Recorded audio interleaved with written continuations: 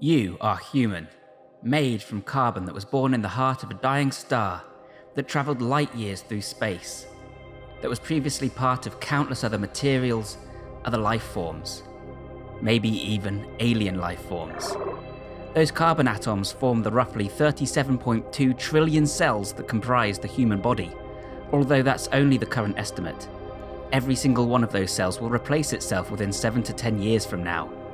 You are not the matter that makes up your cells then, but the information that they carry, the programming that transforms that stardust into living matter. Most of those cells contain a perfect blueprint of your body, an identical genetic code stored within the nuclei, the most efficient form of data storage we know. A single gram of DNA could potentially store 250 petabytes of information. That's 215 million gigabytes. But these cells don't all act the same. Each cell knows how to behave according to its location in the human body, thanks to gene expression. Different genes are active at different locations in the body, allowing the bone cells to act like bone cells and brain cells to act like brain cells, allowing us to negotiate with our genetic destiny. Any two people share roughly 99.9% of the same genetic code, but that small 0.1% is enough to account for more than 3 million differences.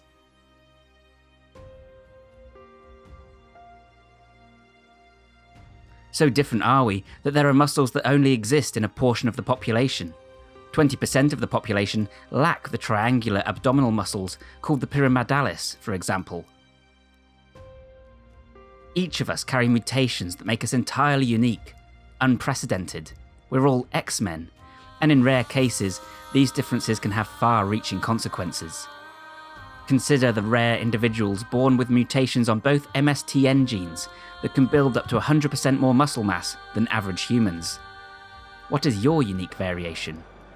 And yet so related are we that if you go back to between 5,300 and 2,200 BC, you reach the genetic isopoint, a time in history where every single individual on the planet today shares the exact same ancestors. We are at least 50th cousins. You may even be carrying relatives in your own body. Some people, called chimera, carry more than one set of DNA. This can happen when a twin is absorbed by its sibling's embryo in the womb. Go back much further, and we find that we are related to every single animal on the planet too.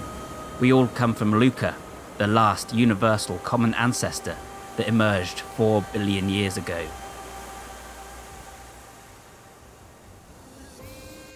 Or do we?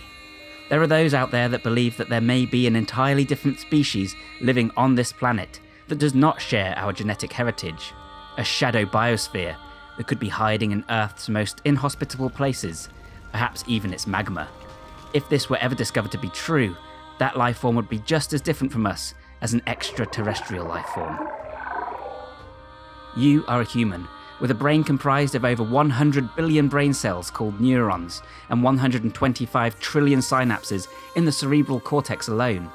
That's more than 1,500 times the number of stars in the Milky Way galaxy. It's no wonder that the human brain is hailed as the most complex known object in the universe, and it sits inside your skull. Be careful with it. We know now that the human brain has a nearly unlimited ability to change and adapt in response to environmental cues. So plastic is the human brain, in fact, that were you to lose an entire half of your brain in what's known as a hemispherectomy, the remaining half would adapt to take on the jobs of the missing portion. Hemispherectomy patients very often retain the vast majority of their cognitive functions, with just half their brain. Were you to lose your sight, you could train your hearing to the extent that you may develop echolocation. That means that you can navigate with sonar by using clicking noises like a bat. The human brain is so powerful that gifted individuals throughout history have developed equations so accurate as to predict the shape of the universe itself at any point in time. We have no idea how the brain generates our experience of consciousness, or even, truly, how to define consciousness at all.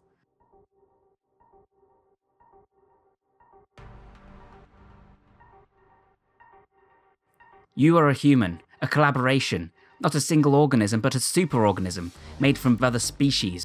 Those species are the bacteria that live inside our bodies and perform crucial symbiotic roles. They produce neurochemicals and hormones to alter mood. They break down food. They battle among themselves in order to, we hope, fend off harmful invaders and keep us in constant balance. Even the mitochondria that reside inside our cells, that are considered as much a part of us as our very bones, are in fact the evolved form of an entirely separate alphaproteobacteria that lived over 3.5 billion years ago. And so it is that our mitochondria have their own entirely different set of DNA. You are human, capable of complex, dynamic and powerful movement, a member of a species that is able to mimic nearly every other species on the planet.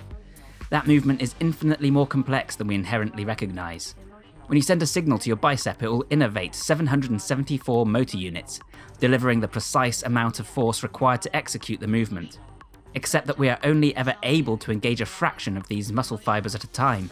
Estimates suggest that even trained athletes only ever utilise 50% of their motor units, and those are mostly the smaller, less powerful kind. This restraint mechanism exists for self-preservation. We are too powerful for our own good. Were we able to contract every fibre at once, we would be able to leap high into the air. Stories of crisis strength suggest that we gain this ability in response to dire need, giving rise to urban myths of mothers raising cars off the ground to save their children, or Viking berserker warriors that could turn the tides of war single-handedly.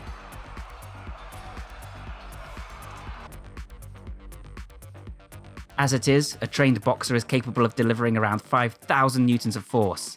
This relies on a specific network of muscle activation called the Serape effect, and is equal to half the force that a 1-ton car exerts on the ground. A baseball pitcher can throw a ball at over 100 miles an hour. But muscles are not just machines used for force generation. Muscles are secretory organs that release complex chemicals to alter countless other processes throughout the body. And they are sensory organs that provide us with feedback about the world around us through muscle spindles and Golgi tendon organs. Every part of your body is infinitely more complex than it appears at first pass. We combine this with information from our other senses, our sight and sense of balance, equilibrioception, in order to generate a mental model of our entire body and where it is in space at any given time. This tells us precisely how much force we need to generate on each joint simultaneously to stabilize or mobilize and achieve the desired outcome. This is done with the help of fascia, a complex catsuit of connective tissue that spans the entire body and even enters and fills the muscles themselves. The fascia, observed by Leonardo da Vinci, was originally discarded as an inert film wrap until recent studies revealed it to be much more, a substance that contains its own muscle cells and nerves, and that can even help to convey force from one muscle to another across vast distances throughout the body. All this information forms our perceptual motor landscape. This is not formed of individual senses, but rather a coalescence of data from multiple inputs that together create an impressionistic picture of the world around us. This is multisensory integration. This is not the truth, but the lie we need to believe in order to enhance our chances of survival. And in fact, it is delayed by the time it takes for the last signal to reach our brain, such that an artificial snapshot can be created by combining that information into a single unit of now, a psychological present. Neuroscientists now use mathematical models to better understand the brain. Many describe the brain as a Bayesian prediction machine, a system designed to anticipate changes in the world around us, to predict the most likely outcomes, and to thus allow us to move in the most useful ways. A batter cannot react to a baseball being thrown at them. They can only anticipate that movement based on telegraphing and other minute cues and countless prior experiences of trial and error. Consider that the smartest AIs created by humans are capable of beating chess masters, but our best robots can't even come close to matching a toddler in a task as simple as picking up an orange. Neuroscientist Daniel Wolpert believes that the brain exists for movement, and proponents of embodied cognition believe that without a physical experience of the world around us, we would be unable to internalize concepts and ideas, unable to think.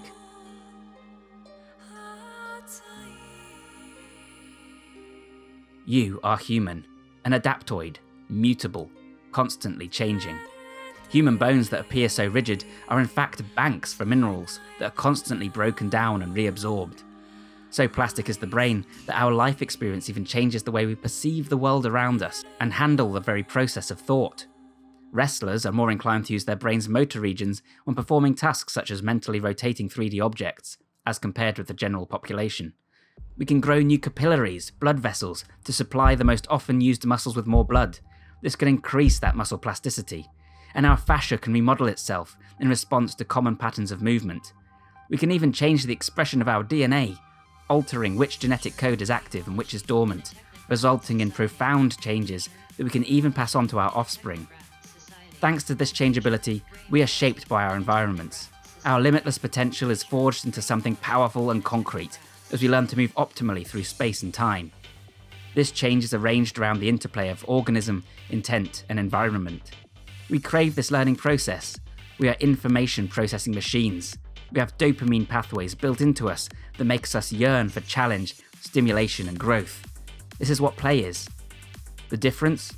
Humans are the only species on the planet that can change their environments to this extent. When we choose to train, we change the environment to elicit the changes we want, to tap into more of that unlimited possibility. Many humans have accomplished incredible things this way, things that were once seemingly impossible. You are human. You are limitless. Remember that when things seem tough. Your entire body is built to adapt and thrive in the hardest of times. You're capable of incredible things. You're made from primordial matter, born in the heart of a dying star. You got this. And so it is that I also believe training should encompass much more than just curling and squatting. Your body is capable of so much more, built for so much more, and you can grow in every single one of these areas. Why not take that same growth mindset and apply it to every aspect of your performance?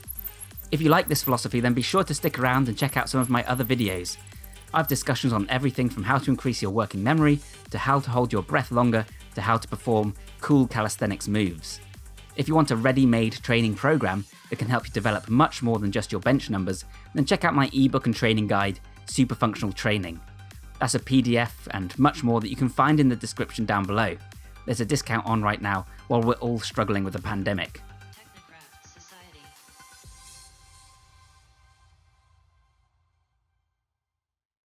I also have a book available for pre-order called Functional Training and Beyond. That's a detailed look at the concept of training for real life and sports, and you'll find that in the description too. Thanks so much for watching this one, guys. I was trying something a bit different here. Let me know what you think. I discovered so much awesome stuff about the human body while researching these posts that I thought it could be cool to put all of that together into something a little motivating. I thought that might be fitting for the new year.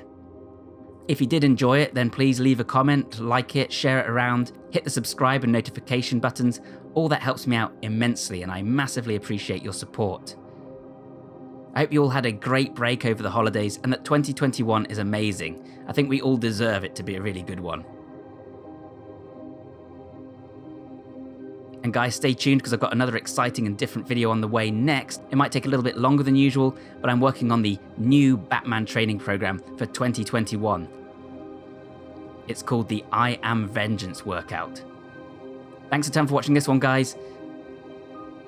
And bye for now.